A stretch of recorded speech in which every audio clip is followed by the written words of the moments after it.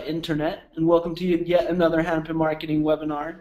We've got kind of a unique situation today where half of us are here in Bloomington, Indiana, and the other half is in Virginia. So I think we're going to have a lot of fun today.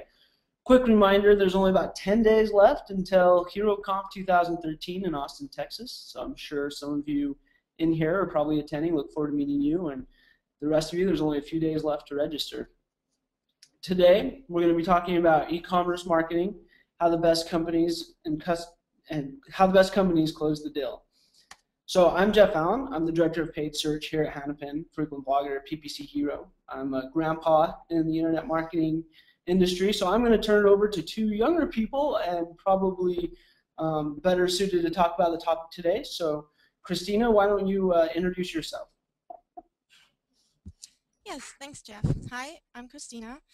I'm one of the account managers at Hennepin, and I have been doing marketing for about 6 years now, specializing in online marketing for the past 3. Cool, and I'm Amanda West Bookwalter. I'm an account manager at Hennepin, frequent blogger at PPC Hero, and I specialize in e-commerce, the topic that we are doing today. So I'm very excited to talk to all of you about it. Perfect. Thanks, guys. So the topic today, e-commerce optimizations. We're going to go over some interesting statistics that I didn't know and found pretty interesting. Talk about our tips and tricks based on those statistics, and make sure that you guys come away with some actionable advice so that you make good use of your lunch hour, at least for us, our lunch hour here. Join the conversation on Twitter at ecomwebinar, DCOM webinar. And we'll make sure that we can respond to the tweets that show up there when we're done with the webinar today. So the first interesting stat that we're going to talk about here is 61% of consumers say they use a search engine as their primary tool for researching a purchase decision. So this is kind of interesting because it's not just a tool, but their primary tool. So kind of the question this raises, we spend a lot of time on keyword research. One of our insights is that customers don't always search for the keywords you expect. Sometimes that's frustrating. Sometimes you luck out, and it's for a good reason. But we're going to have Amanda and Christina talk about some of the tricks for finding those oddball keywords. So I'll let Amanda take it away. Yeah, so one of the first things I think of when I think about a tip for finding oddball keywords is some sort of off-the-cuff things, because obviously you have the really standard practices of keyword tools and things like that. But one cool thing that I like to check out is something from maybe if you have any SEO training you might know about, but it's the view page source on competitor websites. So if you have competitors in your space, then you can go to their site and right-click the view page source, and a lot of times they'll have keywords in there. And I've definitely found some keywords that way that were interesting or ones that I didn't think of. So for this page, I did a search for iPads for sale, and so maybe if I was selling iPads, I would look at their keywords and think about some of the ones that they have, like daily deals or discounts or sale. Maybe I thought that those were too generic, but seeing a competitor use them might make me more interested in trying them out and seeing how they work. So that's a really cool way to just check out what your competitors are doing and see if you can find some keywords that they've thought of that you haven't. Another one that I like to use is looking at Google Trends and then look at the rising stats. So for this, I put in memory foam mattress. And so let's say I sell memory foam mattresses. Obviously, I probably check this out to look at trends, see when impressions are up and down, and this is a really long time range. We can see impressions are down over this long time range. So that makes finding new keywords all the more important. So maybe I am looking for new keywords, and I can see mattress pad is actually a breakout term. So maybe I haven't really thought to advertise on keywords related to mattress pads instead of just memory foam mattresses. So that would be something that I could build out a new campaign for. So this is a really cool way to see what the breakout terms are, and a lot of times these are related to news articles that are popular that have to do with what you're selling or what you're trying to advertise in PPC for. So it's always really interesting to see what the breakouts are. And Christina, I will let you get on with your tips. Okay, cool. Thanks, Amanda. So one of the things that often get overlooked is just to look at search query reports. Search query reports are actually a great way to not only look for your negative keywords, but also to reveal some new profitable keywords that you can add to your account. because it's more than likely that when you first build out your keyword list, that you miss keywords that you could actually be using to improve your performance. So monitoring your search query report will allow you to see which keywords related to your products are getting a high search volume and are also already converting but are not in your account yet. So it's very easy to just add keywords. Once you've figured out on which keywords you want to run the search query report, just click on the keywords you want to add, tick the box next to the search term, and click them as add as keyword. So search query reports can also give you a lot of insight into the type of language that the majority of people use when they're searching for your products. And with this information, you can also add your ads and your keyword lists to better match the language that is used by your audience, which should then result in increased relevancy. And due to the huge amount of value that can be obtained from the search query reports, I would say or recommend that you monitor this information very closely and on a regular basis, because it can result in consistent improvements in your campaigns, and also in the end, you can get a better business outcome. A different way that I actually just learned about, it's also very interesting, is to think outside the box. So instead of just examining your top performing keywords in all of the available tools and reports to find new keywords, try to find new keywords or even keyword themes with lower competition. So some of these keywords might not convert, but it's a very low risk strategy for expanding your paid search efforts, and it's also really beneficial if it's executed well. So keywords with little or no competition tend to have low cost per clicks, and they also tend to convert as well, or even higher than highly competitive keywords. So first of all, think about the 4 common keyword types that are out there. There are explicit keywords, which directly describe the product. There are problems keywords, which describe the condition that a product solves. There are symptoms keywords that describe the actual problem. And then there are the product names and part numbers. So once you organize your keywords like this, terms can be segmented into different ad groups, as they represent also different types of the searchers. So some people may think more in terms of products, and others might think in terms of solutions or problems. So when you're looking at these keywords, they can tell you a story. And while it would be easier to see these stories once you have conducted the keyword research, instead create the scenarios beforehand and also use them to find new keywords. So instead of using the keyword tools, think about your products in terms of those 4 keyword types, and also ask yourself the questions: what problems can your product solve? What creative solutions can you come up with? And also, what symptoms appear to a consumer that your product will fix for them? And once you come up with a few simple stories around your keywords, you can then use these stories to see if you can find entirely new customers to reach. And that would be it for my tips. Perfect. Thanks, guys.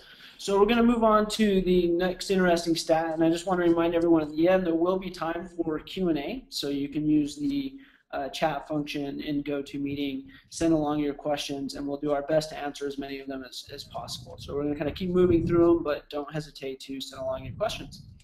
So the stat that we're going to look at next is that a visitor from PPC link is 50% more likely to result in a conversion than an organic visitor. So I'm sure a lot of SEO guys are rolling their head right now, but it's good news for us. So kind of the question this raises is, how do you optimize your return on ad spend to get as much as possible out of those PPC clicks, since they're so valuable? And I'll let Amanda go through her tips. Yeah, so the first thing that I really stress is that a keyword converting under your return on ad spend goal is bad. So this is something that I struggle with clients all the time. So for example, these are kind of fake keywords, but they're real stats. I just changed the keyword, so you can see that there if this account had a return on ad spend goal of $2 and that was the break-even point, you might see these keywords like cat post brought in a revenue of over $8,000. So that seems really great, but the return on ad spend goal of being under $1.98, so below our goal, is losing money. Like it might not be losing a lot of money, but it's still losing money. So identifying keywords that are below your return on ad spend goal and changing them is really important. So obviously the best way to do that, the first way to try and do that is to change the bid and see what you can get out of that. But if you can't get the return on ad spend to meet your goal with just bid management, then you could try making it longer tail. So like for cat posts, maybe I want to specify what kind of cat post. Maybe it is a really cool brand of cat post, and I could specify that to have a better conversion rate. Maybe I could change the match type from broad match to phrase match or exact match to get a better return on ad spend, or change the geo-targeting. Sometimes just going through and playing with geo-targeting and picking maybe just the really high converting areas for cat posts will help make your return on ad spend better. But I think it's often overlooked that even if a keyword is bringing in a lot of revenue and a lot of conversions, that the return on ad spend being below goal means you're losing money no matter what. And also, increasing your quality score can decrease your cost per click for the same ad position. So when you think about trying to get within your return on ad spend goal or optimizing for the most profit, looking at quality score can give you a lot of insight into where you have room for improvement. So I took a screenshot of this keyword that has a 4 out of 10 for quality score, so it's pretty low.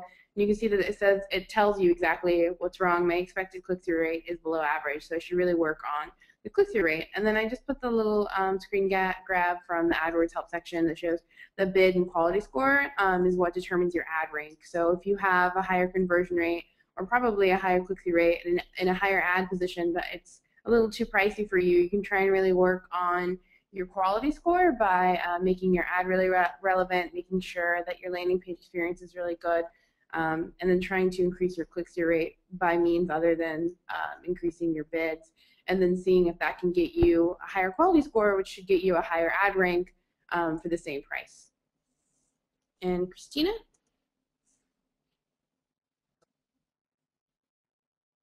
Yes. So one tip that I have is look at or think about average position bidding. Most advertisers might want to be in position 1 because they think that in a higher position they are more likely to convert. But users actually compare your ads and also the websites, and then see which advertiser is offering the best deal for the product that they want to buy. Therefore, just don't waste your money and bid up every single keyword in your account just to show in position 1. Instead, analyze the actual return that you're getting from your keywords in different average positions, and you can see this you can then also see which average position leads to the highest conversion volume within your return on ad spend or CPA limits. So how do you do that? Just download your keyword report either from a custom report in analytics that includes the revenue data, or run a dynamic conversion or have dynamic conversion tracking in AdWords pull the real revenue data for you. Then create a pivot table with your average position and add a sum for revenue and cost, as well as a calculated field for revenue minus cost. And then this report can show you where your keywords perform the best, and you can adjust your bids appropriately. So let's say you find that the average position of 2.5 is the best for your conversion volume and revenue. You will then want to analyze your data to see what your average CPC is for that position, and then adjust your bids until you start seeing that your keywords are in that position range. Another method to optimize your bids for return on ad spend is the value per click method.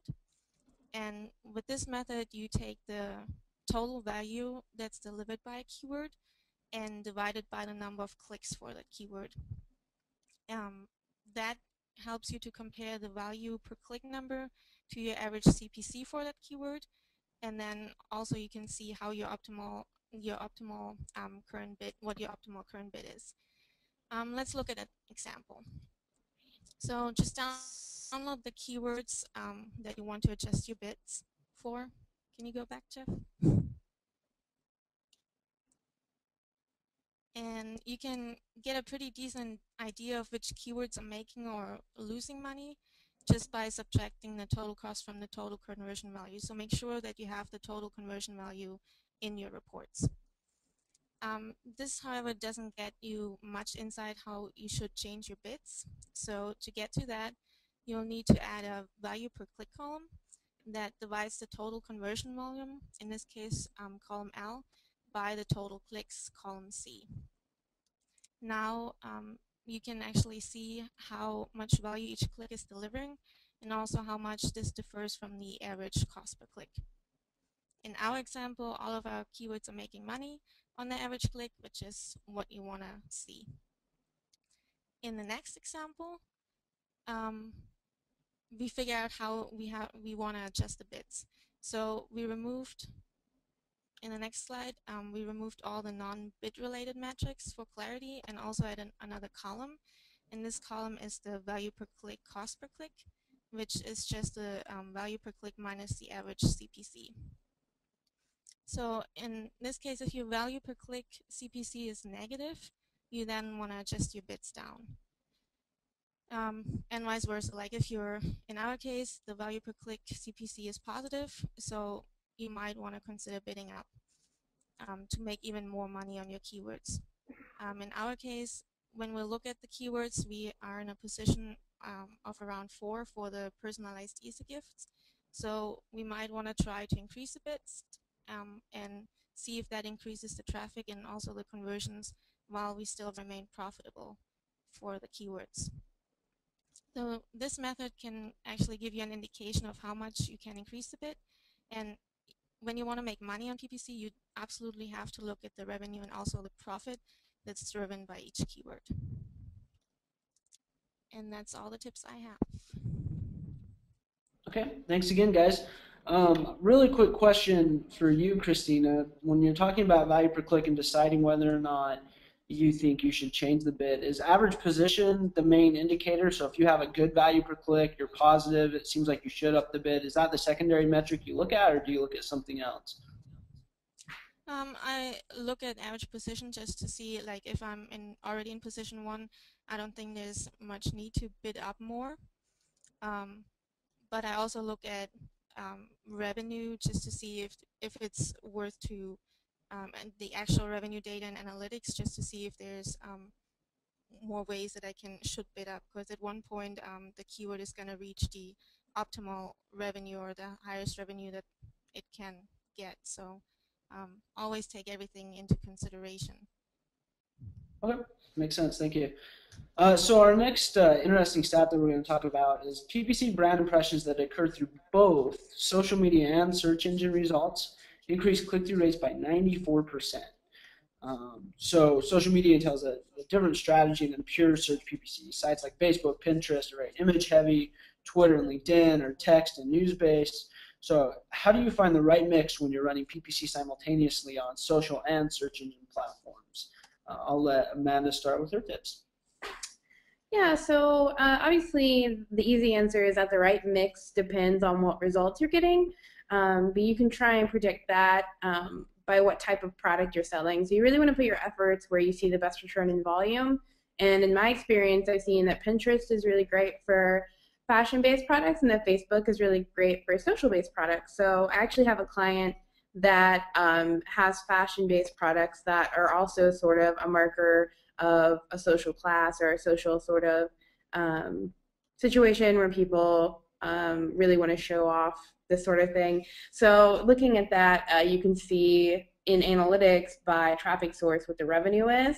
And you can see if you have organic stats for this before you decide to start doing any kind of marketing or advertising on these sort of platforms, and see what just organically is happening. So people sharing links on from your site on their Facebook or pinning your stuff on Pinterest and people coming from there to convert on your page. And you can see for this particular person or client that Facebook is doing pretty well from them from $2,600, and that Pinterest is doing pretty well too for $1,600. So seeing those kinds of results, you can try and figure out, see the visits and figure out the revenue per visit and what you might want to spend on that. If you're not a site that's big enough to have a lot of organic referral traffic like that, then you might just want to try and think about how people would be interested in your products. If it's a fashion base, like I said, that would be really good for Pinterest. Very visual products do really well on Pinterest, and Facebook does really well for social-based products. So just trying to think out the strategy behind how people interact with your products and where they might share them should lead you to a good assumption on where you should try to do some social advertising. And Christina, I will let you get to your tips. All right, thanks, Amanda.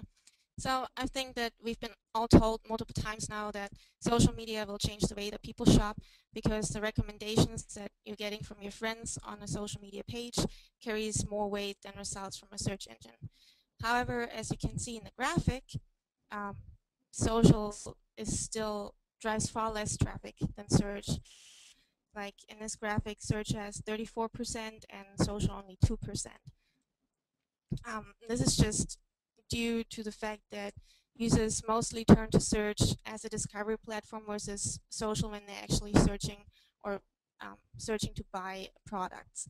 And people on social media are there to socialize, while people use mostly search engines to actually find the products they're looking for and do the research on the products.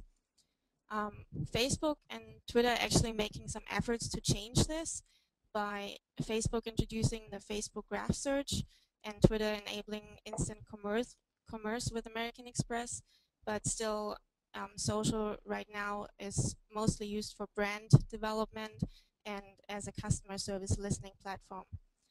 This being said, though, social should still have a place in the marketer's toolbox.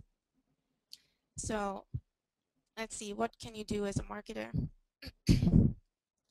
Like, the online marketing channels are very competitive, and therefore it's really important to use intelligent strategies to get the most out of your time and money. And one of the most effective ways to ensure a high performance for your overall marketing efforts is to also make sure that your different channels are set up in ways that complement each other. Because the individual internet user will most likely come across your advertising in all sorts of places on the internet. So first of all, you have to identify your goals and then weigh your budgets accordingly. Like, do you want to drive more sales, or do you want to raise your brand awareness? In my experience, I think social media right now is mostly used to build brand awareness. So although paid search might still drive more sales, it's equally important to focus on the social channels, because you can talk to people about your product, you can introduce new product, you can do product research, and therefore it's important to build a great fan base so you get that feedback from your customers.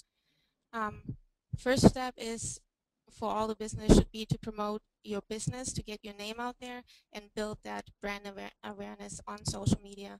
So, and once you have a great fan base, you can then also get the insights from the different social media platforms to create better targeted ads towards your followers, be it with the demographics or targeted to age, geographies.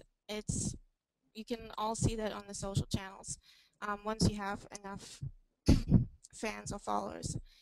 And then you can also see which products or categories are best suited to be promoted on the different social media channels according to the insights you're getting. So once you have the different channels set up and you have that fan base, you have to make sure that you have consistent messaging across all your marketing channels. This will help you to create credibility for your selling point. So whether it's a text ad on Google or a social media ad on Facebook or Pinterest, it is important that you are consistent across the board. Use the same call to actions, use the same discounts or offers, make sure that it's all aligned. And another way is you should use the different channels to engage the users. And you can do that by either having contests that refer from your social media channels to your website, or you have contests on your website that refer back to the social media channels. And also make sure that no matter if it's a text ad or an image ad, that when you promote something, have coupons, sales, offers in your ad to get more people to come to your site or your social media channels to find out more about your products and your business.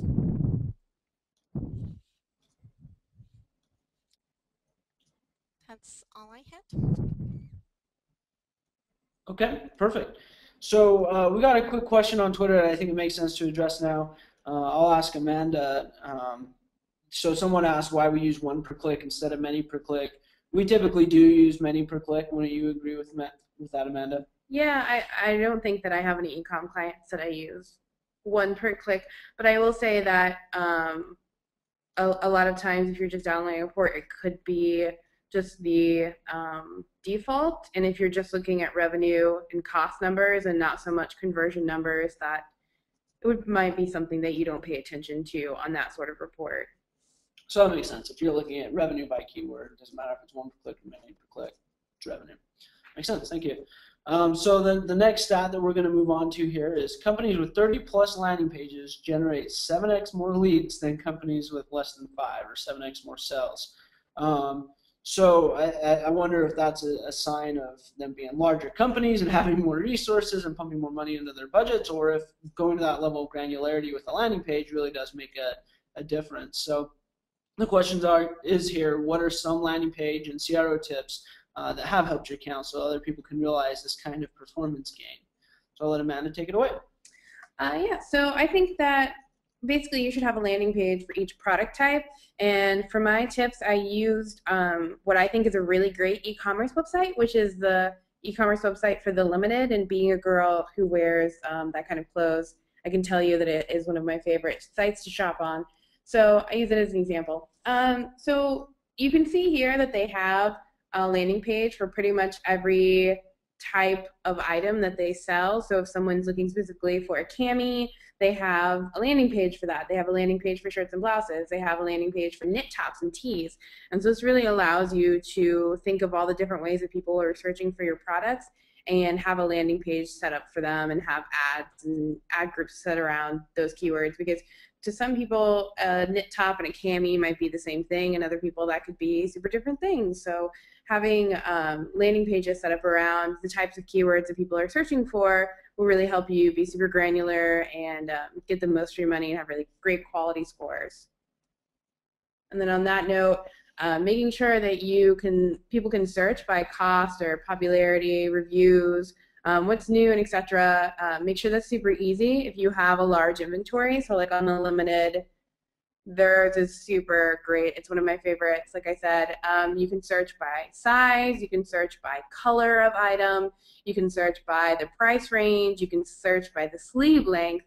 And then when you get to exactly what you want, so maybe I'm looking for an orange size small under $25 with 3/4 sleeve length, I can then sort by the newest, the highest rated, and the pricing. So, I mean, it makes it as easy as possible to find what you're looking for, and that's a really important thing. If you have a vast majority or a vast inventory on your item or on your website, then it's really hard to find what you're looking for if you don't offer these sorts of sorting mechanisms. I know that I've spent hours trying to find something on a website to later find that it was there and I just wasn't searching for it the correct way. So you basically just want to make sure that you're making it as easy as possible for people to get to your page, find what they want, and then to buy it. So for CRO, I think that it's really the user ability test. You want people who've never been to your site to check it out, ask them to look for a certain item and see how long it takes them and see if they get frustrated finding it.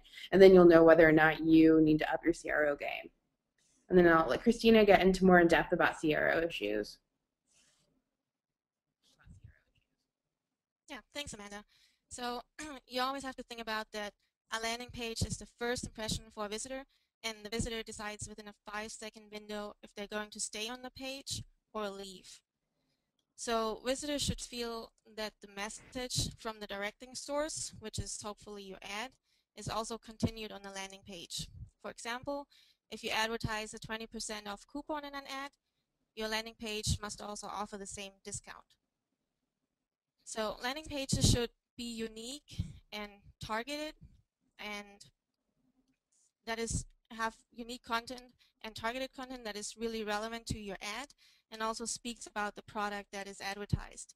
So there needs to be a strong message match that tells the customer that he's definitely in the right place to buy the product from your store. So keep the overall look for your landing pages focused and simple. Use original content that focuses on a single topic, preferably matching the words and also the phrases that are used in your ad. So a good landing page includes a variety of content. First of all, it should have a unique selling proposition. It should have a compelling overview of your product, explain what your product is, what it does, um, list all the features and benefits of your product, and even use rich media to showcase when the product in use with either video or photo. Also use testimonials. Have other customers talk about the product, how they used it, why they bought it, what they think about it, and have a seductive call to action. You have to tell the customers what you want them to do next. You want them to buy the product, place an order, or download something from your page. Another way, like once you actually have a good landing page, what gets overlooked is the checkout process. The checkout process should be really easy and also fast to navigate for a customer. So once you have ensured that all the concerns and questions of the customer are answered and that the goal is achieved, that they actually want to buy the product from your page, it is a must that you ensure that the order links are easy to find. So let's look at an example. With Easter being around the corner, I was looking for Easter bunnies, and I came to this landing page. And look at that, add to cart, order links, easy to find. So what happens next? Once I click on that button, next slide please, I'll get to the shopping cart. On this card I can see what's actually in my shopping cart, what's if I want to use a discount code, and I can either continue shopping or check out. In this case, I just wanted the Easter bunny. Now I can check out. So when I hit that button, I can see that next screen, which explains also that it's 3 steps that you need to complete the checkout. And in this case, what they did is also really neat that you can either sign in directly as a returning customer to make it easy for the checkout, or just uses a guest checkout. Next slide. So let's say you are a guest and you want to continue.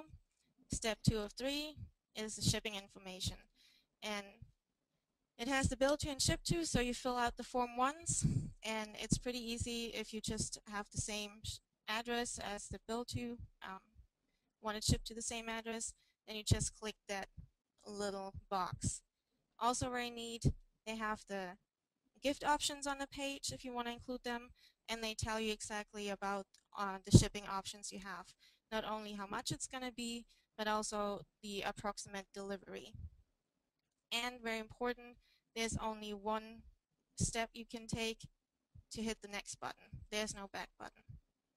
So once you click on the next button, you get to step 3, and it gives you the order summary, so you can see what you actually bought, if everything's correct, look over your address again, and then fill out your payment options. And again, here the call to action, place the order. Simple, and you're ready to check out. So that was very easy, a very fast checkout. I don't have any questions. I can review my order and make sure that everything's correct. So one more thing that I would suggest for e-commerce pages is to have a really easy and good, reliable site search functionality, because it not only helps the customers to easily navigate your site and find the products that they're looking for, but you as the retailer can also use them to, or use it to get more insights when you have analytic solutions, and it also helps to make intelligent optimization choices. So let's say there's a specific term that gets searched over and over again on your site, then you should think about adding that term to your keywords in your account, or even if you don't have already, design a product landing page for that term. So these are my tips for e-commerce pages, and I give it back to Jeff. Perfect. Thank you very much. So we've hit the end of our tips. So just kind of wrapping that up. Start with search. Your customers do, even though the social is still an option. A lot of the traffic's coming from search. Optimize for return on ad spend. It's one of the benefits that e-commerce managers have. It's probably one of the things that we like most about e-commerce, and sometimes least, because you can't hide from your results. You know every dollar you spent, how much you made in revenue. Reconsider your PPC ad mix. Brand impressions are more valuable in multiple channels, so don't forget about that. And multiply your landing pages. More is better, but effective is best. So if you have the resources to duplicate landing pages and make sure you give each one of them effort, attention, and can personalize them and make them specific to what the ad says and all of that, that's going to get you the best results in the end. So we're going to jump in. We have a couple questions. You guys do still have some time to send along your questions, but we had a couple housekeeping ones. So the first is, this is for you, Christina. Someone asked, is value per click the same as revenue per click?